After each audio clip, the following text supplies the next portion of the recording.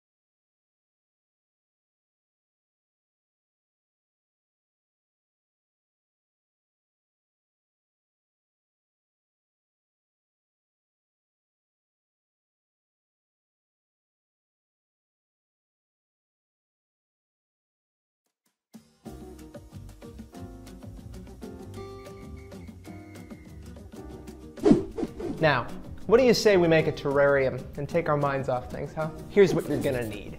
A big jar, ask a parent. Some small rocks, a couple handfuls of nice, dark dirt, a few clippings of moss or weeds, some medium-sized rocks that are pretty to look at, maybe some natural mushrooms, dead leaves, and a watering can. We'll start from the bottom and build our way up. Place a layer of small rocks at the bottom of a jar. This represents the hard layer of earth that lies just beneath the surface. What part of the biosphere would that be a part of? That's right, the lithosphere. Now go out into a garden or a park and collect some nice dark soil. You can use a shovel or even just use your hands if you're like me and like to get a little dirty with it. Just be sure to wash them afterwards. A place to find this soil could be near a stream or a body of water. I did most of my collecting for my own terrarium by the lakes in Prospect Park.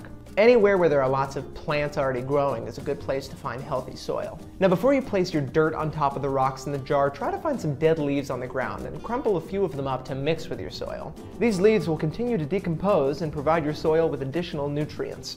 Once you've mixed your soil with your leaf chunks, gently scoop it onto your rock layer, being sure not to pack the soil too tightly. Just allow it to loosely rest on top of the rocks. Your soil should stack up about a third of the total height of your jar. Now's the time to unleash your inner designer and snoop around for some aesthetically pleasing rocks to simulate the rock formations that form on the top layers of the lithosphere. Look for rocks with cool features like visible strata, meaning layers, or vibrant colors, and arrange them carefully as if you're stacking up a mountain range. Now's time to give everything a little spritz. You can use a watering can, or better yet, a spray bottle, to gently wet the soil and rocks.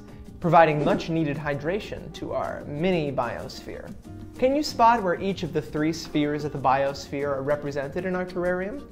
Even as we're just getting started putting it together. The lithosphere is what we spent the most time on. It's all the rocks and dirt that are stacked up at the bottom of the jar. The atmosphere was kind enough to show up without a lot of effort on our part, as all of the air that pools into the jar from the surrounding world serves to provide the terrarium with a mini atmosphere of its own. Finally, we added a little spritz of the hydrosphere in gently watering our terrarium. Join me next time as we delve deep into the science of ecosystems, and stay tuned till the end of that video where I provide more tips on how to keep building up your terrarium, including what plant life is best to pick and plant in your miniature world. For Gooroo, I've been Payton. Cowabunga, Earth Kids.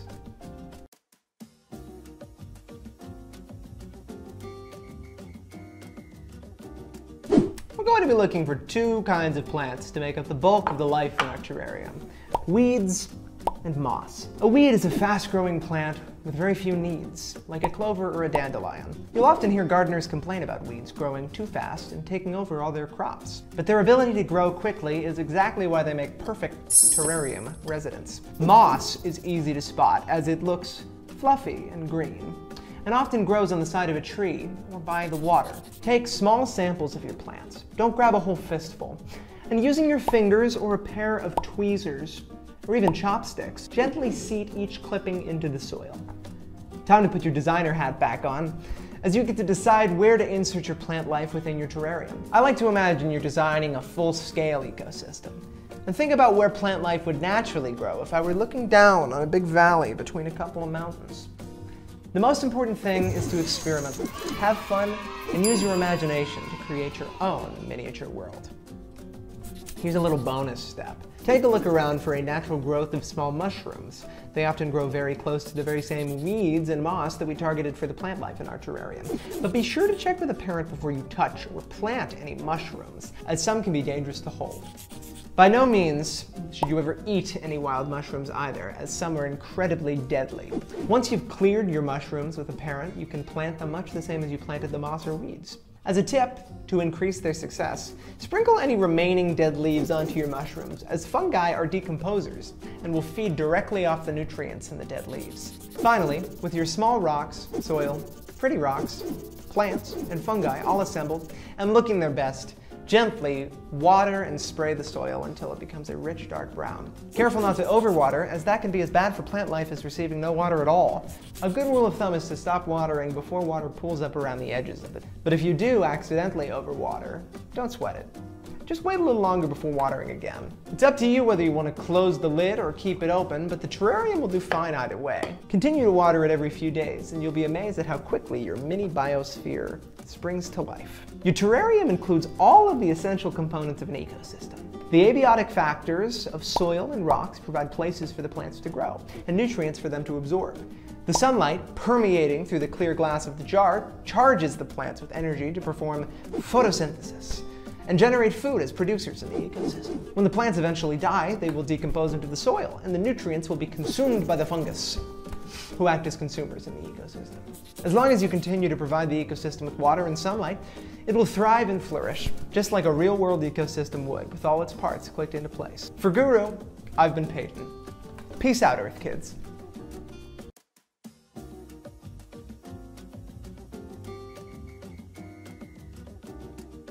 How's about some review? And as a fun twist, I'm only going to ask for answers from one fake name for this final quiz section. It means a lot less cringing for the rest of us, as you won't have to watch me sweat trying to think of names on the fly, but intense discomfort for all of the audience members who do, in fact, have the name I picked. You ready, Brandon? Good. Let's begin. Multiple ecosystems which share common abiotic factors are called, that's good, Brandon, biomes. The 2 main types of biomes, having to do with whether they exist above or below the water, are called what, Brandon? That's right, Brandon. Terrestrial and aquatic. Terrestrial being, spot on, Brandon, on the surface. Leaving aquatic to mean, oh, perfect, Brandon, under the sea. Finally, what is the process called whereby an animal moves from one ecosystem to another as the abiotic factors of their home ecosystem change with the seasons? He don't miss. 4 for 4, Brandon. Incredibly well done. Well, that about wraps things up for today. What's that, Brandon? Oh, the Terrarium project. Oh my stars, I'd almost forgotten. What do you say we take a look and see how things are progressing? By now, your terrarium should be somewhat a thriving ecosystem, as long as you've made sure to provide organisms within it with the abiotic factors that they need to survive and thrive. Now is a good time to take stock of what might be out of balance in your miniature ecosystems. Are the plants looking a little limp, brown, or dry? Try spritzing a little more water, but be sure not to add too much. Overwatering can be just as dangerous as underwatering. What about the fungal life? Looking good and shroomy? If not, try adding some additional dead leaves from a backyard or nearby park. Remember, fungus are the zombies of nature and can only survive off of the decaying flesh of other organisms. Once everything is looking well cared for in your terrarium, all that's left to do is upkeep and observation. You can keep our little experiment going for as long as your little heart desires, continuing to water and tend to it until that day at which you decide, I'm rather bored. At that point, and here's the fun part, you just dump it back where you found it. I issue one last challenge, however, before you resolve to dump our little terrarium back into that big one that we call Earth. Do a little research, perhaps using Google.com, and see if you can tell me what biome our terrarium most closely resembles. Remember, in addition to what life has been able to thrive within it, take stock of what abiotic factors are affecting its ability to foster life. I'll give you a little hint. The biome of your terrarium is bound to be similar, if not the same, to the biome that you currently live in. See if you can crack it to gain a little additional perspective on how humans fit into this vast and various natural world. For Gooroo, I've been Payton. Ka-chow, Earth kids.